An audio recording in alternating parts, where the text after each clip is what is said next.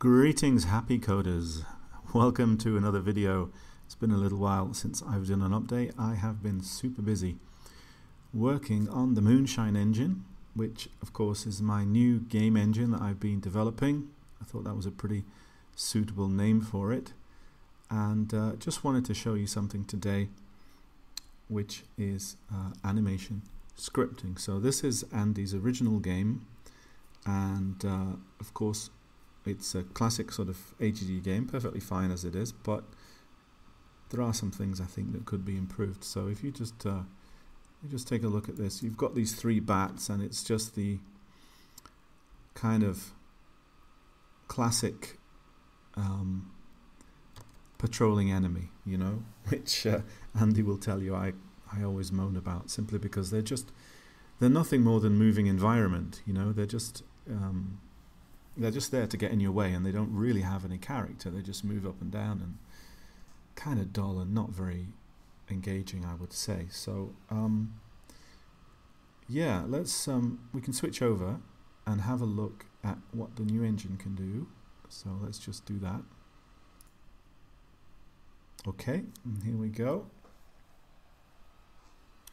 So if you just choose any bat and take a closer look at what's going on, you'll see there's a lot more animation frames and little things going on. So there are two things. First of all, this code allows sprites to be only 32 bytes instead of the usual 1 to 8 of AGD, because it uses a lookup table to do the shifting.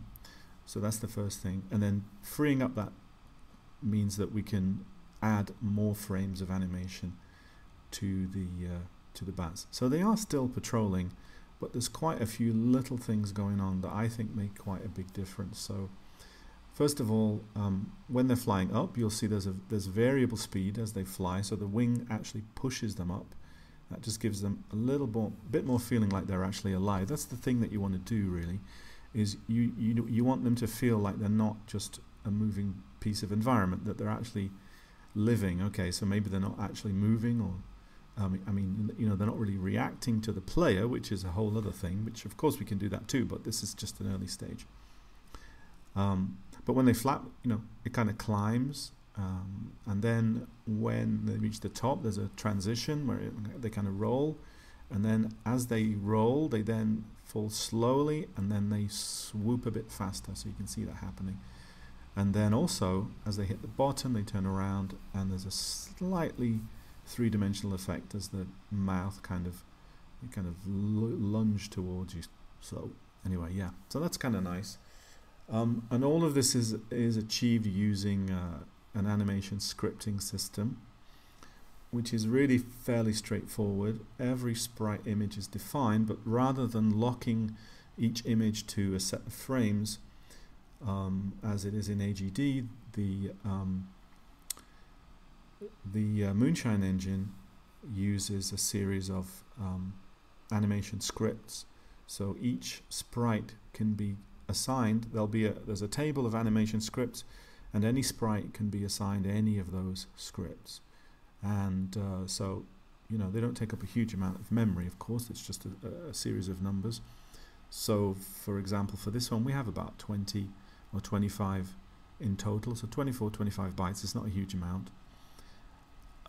And as well as a sprite type, we also have a sprite subtype. So we have, you know, bat climbing, bat turning, bat falling, bat swooping, whatever. So in each of those, the script will be slightly different. The animation script can be changed, and therefore we can give the bats a much more kind of well, a bit less digital and a little bit more analog feel, as though they are actually they have some modicum of intelligence, if not just if only a little, you know.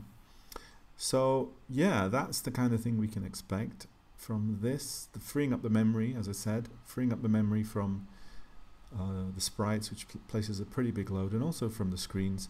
Got quite a lot of memory savings. So, you know, this is done with 8 sprite frames in total, which in AGD would be about, I think, 1K. So this only uses 256 bytes, so it's a lot more economical. In fact, it's half the memory used than the original game, so it's a nice saving, and it adds a lot of character. Okay, so that's that for now. I hope you liked seeing that. I'll be back with more updates soon. As always, happy coding. Bye bye.